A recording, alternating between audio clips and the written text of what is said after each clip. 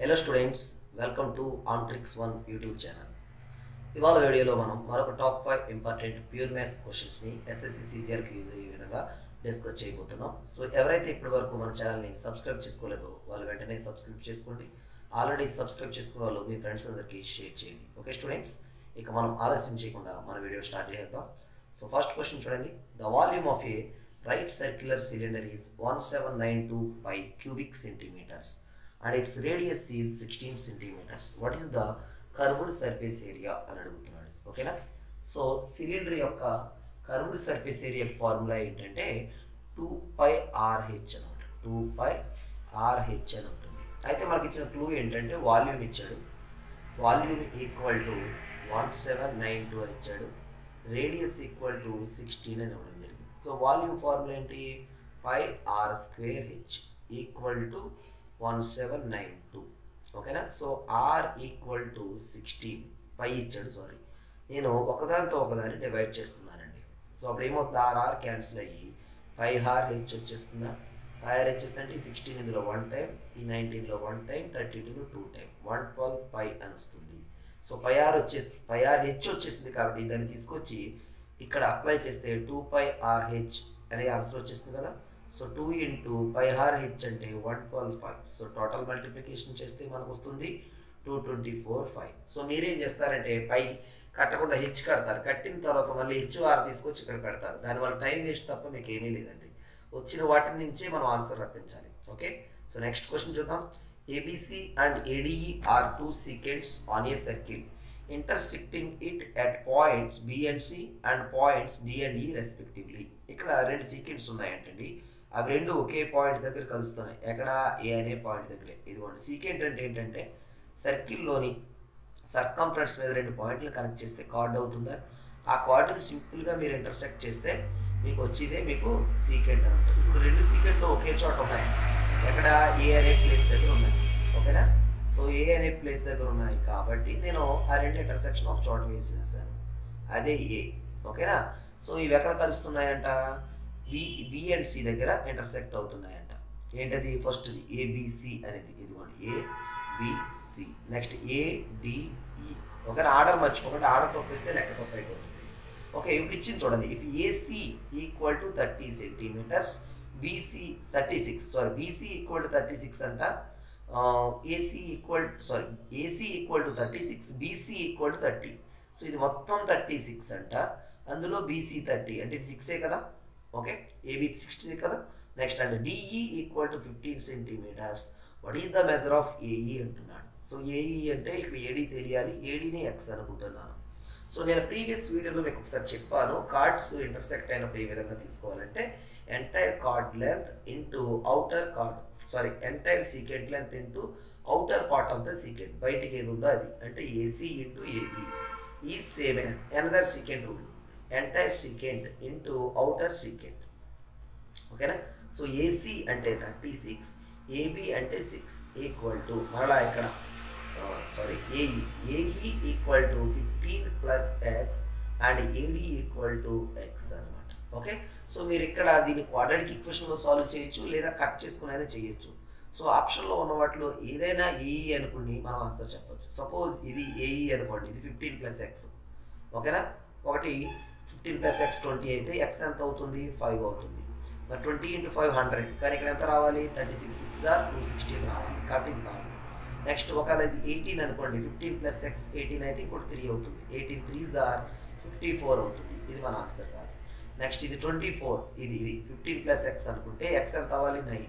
అంటే 24 into 9 equal to 216 అనమాట. So ఇక్కడ 216 వచ్చింది, ఇటు పక్కన కూడా 216 వచ్చింది. సో 15 ప్లస్ ఎక్స్ ఎంత అవుతుందండి?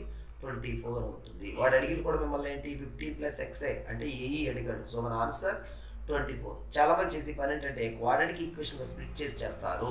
మనకున్న తక్కువ టైంలో అలా ఆలోచించడానికి ఛాన్స్ లేదు కాబట్టి మనం ట్రయల్ అండ్ ఎర్రర్ పద్ధతిలో వెళ్ళిపోవాలి. ఓకేనా?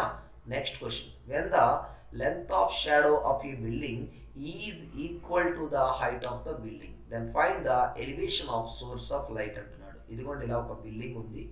దీని లెంత్ సమ్ ఎక్స్ అనుకున్నారనుకోండి. దీని మీద షాడో దీనికి హారిజంటల్గా పడుతుంది. ఇదిగోండి, AB అనేది బిల్డింగ్ లెంత్ అనుకుంటే AC షాడో లెంత్. ఈ లెంత్ కూడా ఎక్సే ఉంటుంది అన్నాడు. సో ఇలా అయితే కనుక సోర్స్ ఆఫ్ లైట్ ఇలా పడుతుంది కదండి, ఓకేనా. దీని ఎలివేషన్ అడుగుతున్నాడు. దీని థీటా అనుకుంటే మనకు థీటాకి ఆపోజిట్ సైడ్ ఉంది, ఎడ్జసెంట్ సైడ్ ఉంది. ఈ రెండు వాడగలిగి మనం రాసేది ఏంటి, tan థీటా అంటే opposite side by adjacent side అనమాట. Opposite side by adjacent side. So opposite side x by adjacent side x. So tan theta equal to 1. So theta equal to 45 degrees. So option B is the right answer. Okay. Next question. What is the reflection of the point minus 2 comma 5 in the line x equal to 1 అంటున్నాడు. ఇది కొత్తది, మీకు reflection గురించి చెప్పలేదు. Reflection అనేది ఎలా తీసుకుంటారంటే origin నుంచి అడిగితే, అంటే ఇదిగోండి ఇది ఆరిజిన్, ఇక్కడ నుంచి రిఫ్లెక్షన్ అడిగితే వాడు ఏది ఇచ్చాడో వాళ్ళకి నెగిటివ్స్ తీసుకుంటారు. అంటే -2 అని ఇస్తే +2, 5 అని ఇస్తే -5 అని తీసుకుంటారు. ఓకే. నెక్స్ట్ x యాక్సిస్కి ప్యారలల్గా ఉందా, y యాక్సిస్కి ప్యారలల్గా ఉందా అని చూసుకోవాలి. సో x యాక్సిస్కి ప్యారలల్గా ఉందనుకోండి, ఓకే, దేనికి ప్యారలల్గా ఉందో ఆ పాయింట్ మాత్రం మారదు, మిగతాది మాత్రం ఆపోజిట్గా మారుతుంది. ఇది x యాక్సిస్ ప్యారలల్ అన్నాడు అనుకోండి, ఓకే, x కోఆర్డినేట్ ఎంత -2 అలాగే ఉంటుంది, y కోఆర్డినేట్ మాత్రం నెగిటివ్ అవుతుంది. అదే y యాక్సిస్కి ప్యారలల్ అన్నారు అనుకోండి, y coordinate fixed, x coordinate negative అవుతుంది అనమాట. ఓకే. అది కాకుండా లైన్ అన్నప్పుడు ఎలా చూస్తామో ఇప్పుడు చూడండి. ఇది ఆరిజిన్ 0, ఇది 1 అనుకుంటే ఈ 1 నుంచి ఒక లైన్ డ్రా చేశాను. ఇదిగోండి, ఈ లైన్ x ఈక్వల్ టు 1 దేనికి ప్యారలల్గా ఉంటుంది, yకి ప్యారలల్గా ఉంటుంది. కాబట్టి y కోఆర్డినేట్ ఫిక్స్డ్.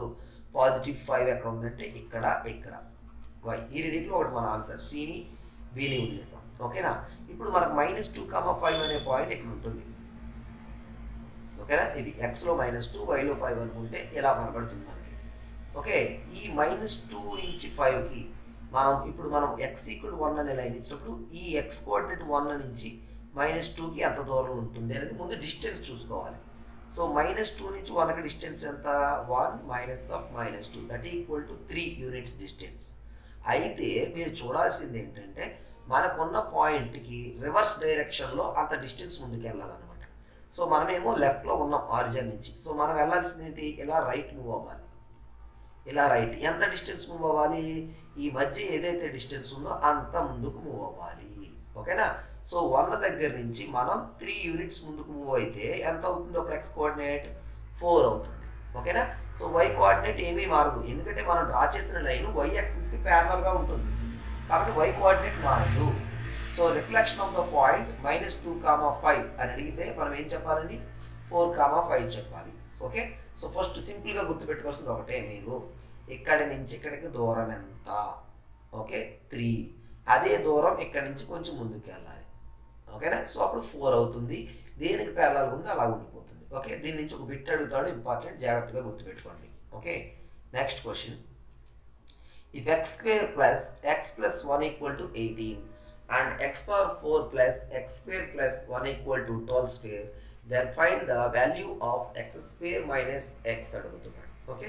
సో నేను ఇక్కడ xని a అనుకుంటున్నాను, 1ని b అనుకుంటున్నాను, ఈ 1ని b అనుకుంటున్నాను. చూడడానికి ఎలా ఉంది చూడండి, a square plus a into 1 plus 1 square equal to 18 అంతేనా. అంటే ఎలా ఉంది, a square plus ab plus b square equal to 18. Okay. So next మీకు ఇచ్చింది a పవర్ 4 అంతేనా. Next plus x square into 1 అనుకుంటే, దీన్ని x స్క్వేర్ ఇంటూ 1 అనుకుంటే ఇది sorry x square into 1 square plus 1 power 4 equal to 12 square అనుకుంటే, ఇది చూడడానికి a power 4 plus a square b square plus b power 4 equal to 144 అన్నట్టు ఉంది. ఓకే. సో నేను ప్రీవియస్ క్వశ్చన్స్లో దీని ఫార్ములా చెప్పాను. ఎలా ఉంటుంది, a square plus b square plus ab into a square plus b square minus ab equal to 144, ఈ విధంగా ఉంది. సో ఈ a square plus b square plus ab అన్నది 18 అని మనకు తెలుసు. అంటే 18 ఇంటూ a స్క్వేర్ అంటే x square plus b square 1 minus ab x equal to 144. ఈ 18 ఇందులో 8 టైమ్స్ క్యాన్సిల్ అవుతుంది. So x square minus x plus 1 equal to 8. But వాడు అడుగుతుంది ఏంటి, x స్క్వేర్ మైనస్ x అడుగుతున్నాడు. కాబట్టి ఆ ఎక్స్ట్రా 1 అని మనం రైట్ సైడ్ మూవ్ చేస్తే ఫైనల్గా ఎంత వస్తుందండి answer 7. So option A is the right one అనమాట. ఓకే. సో మీరు చాలా మంది చూసి దీని ఏదైనా x స్క్వేర్లో మార్చేయలేమో, క్వాడ్రాటిక్ ఈక్వేషన్ చేసేయలేమో, లేకపోతే స్క్వేరింగ్ ఆన్ బోత్ సైడ్ చేయాలేమో అనుకుంటాను.